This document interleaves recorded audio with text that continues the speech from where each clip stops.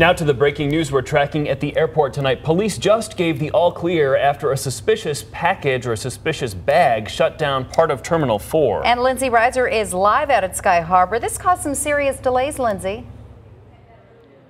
Absolutely, and they will be catching up for a while. So as you mentioned, everything is back open, but if you guys have ever flown out of Terminal 4 and the B, C, and D gates are all closed, you know it's going to be chaotic. We're at B right now. Again, everything's open, so take a look here at the line. Not too bad. It's sort of been ebbing and flowing, but around 3:15 today, Phoenix police say a piece of luggage was going through one of the checkpoints here at Terminal 4 that was deemed suspicious. Now take a look at some video from our Lions Roofing News chopper kind of showing the backup from all of this as police stopped traffic. The bomb squad was called out. They did determine that that piece of luggage was safe and everything was reopened.